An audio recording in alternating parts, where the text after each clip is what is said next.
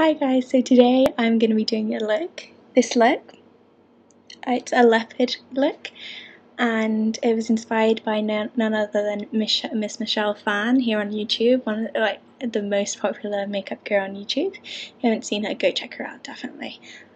So I have these leopard inspired eyes, and I have golden cheeks. It will be explained. Basically, I got this idea because my mum is going to this dress up ball thing this weekend, and she wanted me to do I think the theme's Jungle Book or something. They're dressing up as leopards, and she wanted me to do makeup on her and her friends, kind of to go with that. So I hope you guys enjoyed. I love filming it, so please rate and subscribe.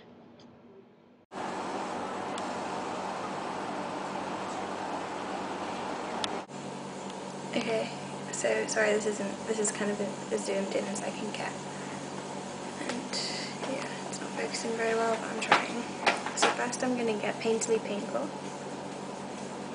I don't even know why I'm showing you because it's not going to focus. Just a nude base. You can use Urban Decay Prime Potion, use any base you want, Too Faced Shadow Insurance, anything that you like, but keep it nude for now. Okay. Just going to let that dry a bit, and I'm going to take a paint pot in Rubenesque. I'm doing it again. It's kind of a goldy kind of colour. Yeah, it's not going to focus. And I'm going to get on a different finger. I'm going to place that on my lid.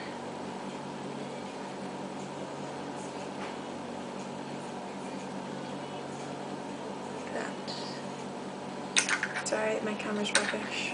It's not going to focus all the way all the time. Then I'm going to get just a plain white eye kohl. And I'm going to place this in the bit inner corner, in the inner third of the eye. Ooh. A perfect thing for this would be NYX pencils in milk, but those aren't available to me, so I'm using a white eye kohl. But yeah, milk would be best. Okay, so next I'm going to get an opaque-ish white colour. This is manila paper from the Colourful Quad, and I'm going to get that just on a flat brush, and I'm going to put that over the white eyeliner. Doesn't have to be perfect at the moment, you can fix it and blend later. Just want to get it quite opaque, like that. Sorry, this camera's terrible. Then on the other side of the brush I'm going to get this colour. This is Aztec Brick from the same quad. You could similarly use Amber Lights, Casino, or something like Baked from Urban Decay. And you just want to put that on the rest of the lid and into the crease. And just fan it out a bit, like so.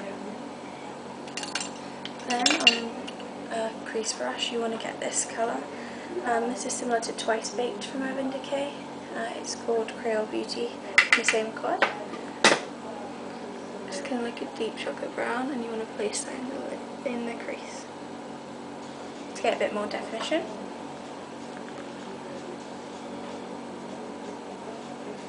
You can kind of fan that out as well, like that.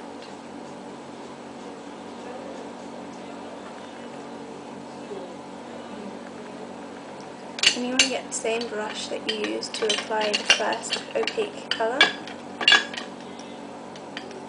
and get a bit more of that white, and kind of use it to blend the two colours together. Like that. Okay, so my camera's kind of running out of battery, which is so typical. But I've just blended around the edges just to get a final look, and I've put the same white colour under my brow bone for a highlight. Next you want to get your favourite liner. I'm using Maybelline Impact Express. It's like a felt liner, so you want to get a nice smooth line, and you just want to create this kind of wing. You can't really see it as well because I've got these dots, but yeah.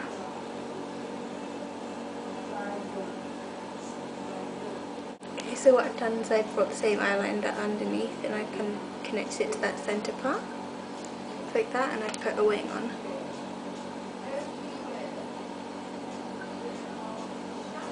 Like so. Now is to do the dots. You kind of just want to do semicircles and stuff like that, just leading up. You can do that with this, or you can do it with a gel eyeliner, whatever you feel. So I'm just going to start them and then I'll finish them off camera to conserve my battery. This is kind of supposed to be random. You don't want them to look exactly the same as the other side. You want to bring it all the way up, like where you find your eyeshadow.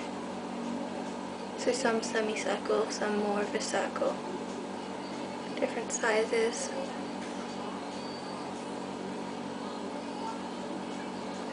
Okay, so once you fill in the rest of those, you need to fill in some whites. So I'm going to show you what I've done on my lid and then I'll do that.